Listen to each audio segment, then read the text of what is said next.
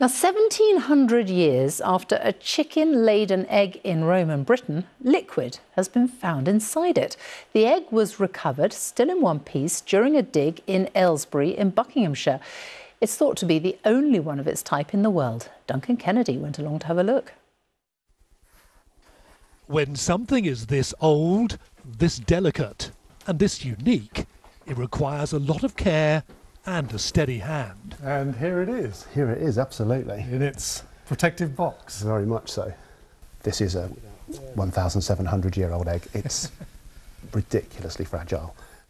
It's so fragile it can't be touched or exposed to air. The last thing we want is for it to go bang. It's thought to be the only intact egg ever discovered from Roman times. It is a once-in-a-lifetime discovery, potentially. It's astonishing to have it in the museum collection, and the point about things being in a museum collection is it's preserved for the future, for research, for everybody. The egg was discovered near Aylesbury in wet peat that helped preserve it. Archaeologists think it might have been an offering to the gods. Now this CT scan shows what's inside. Incredibly, the pink colouring is some kind of liquid, possibly even the yolk and white of the egg.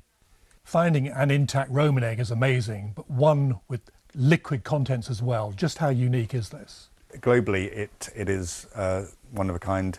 And if we can safely extract the contents, and that opens up a range of scientific analyses. It won't be easy removing that liquid in what has been a quite exceptional discovery.